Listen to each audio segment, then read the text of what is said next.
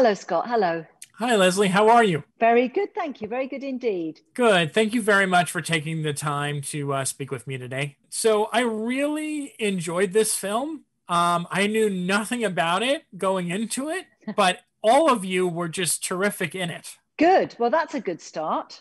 What sort of preparation did you have to do when playing this character? And how did you perfectly nail that accent? Well, that was one of the key things in a way, because once you get the voice, it, a character can start to come alive for you. It was a very key thing for me, and I was very clear that I wanted to be very specific with the North Dakota accent and not just do a kind of generalized American accent. So I worked with a dialect coach in England who I've worked with several times. He's rather brilliant, and he helped me to get there with the accent, which was, very specific for North Dakota. It's very tuneful. It's much less flat than the usual American accent. It's quite musical in a way. So that was key.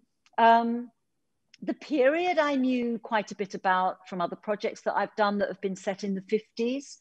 And then I kind of really just honed in on Blanche and what I thought she might look like. And, and again, this is very much a collaboration with the other people on the creative team, the director, costume designer, hair and makeup, and all of that.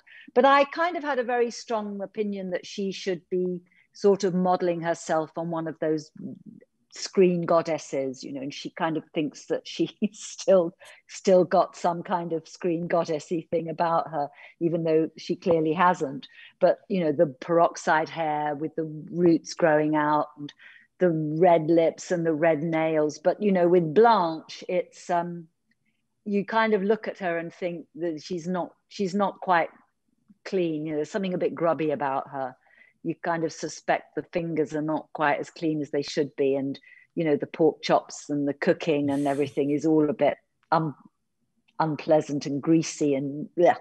But you start to get all this little pool of ideas together, and, somehow or other it all becomes part of the mixture. And you hope that by the time they say, okay, turn over, action, that what you envisioned actually comes out and you deliver it, but it's a journey. But you can't do it without help and support. But she was such a great character to get my head around, and I absolutely loved every minute of playing her.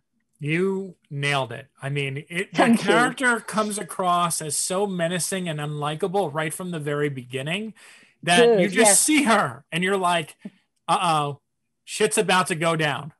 Yes, that's absolutely right. And I think that opening shot of her was so, Tom, the director, was so clear of how that shot should be. And it was very meticulously staged.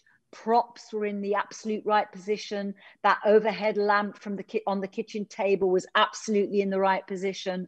And so that you could kind of reveal her in this kind of rather foreboding and theatrical way.